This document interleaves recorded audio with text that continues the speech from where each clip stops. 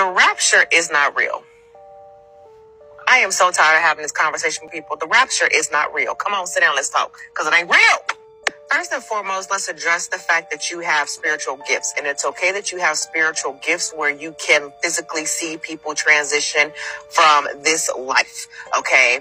And I also want you to realize and recognize where you got that information and the indoctrination that came from a religious system that taught you about a rapture, okay?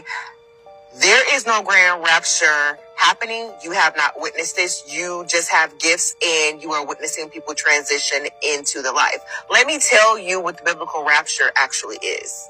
When you sit down and you actually learn how to read the Eastern mysticism that is the biblical text, you will understand that the 144 raptured equates to the number 9.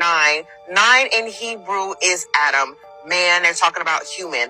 This is the people who will be saved, and it's all of us once we get rid of these indoctrinations, these religions, and these laws, and we transmute from the lower state of consciousness, our animalistic self, our 666, our animalistic self, to our higher divine being self. You will be saved. That is the rapture. You are not witnessing some grand rapture that some man in the sky riding on the white horse. The white horse is the hippocampus within the pineal gland.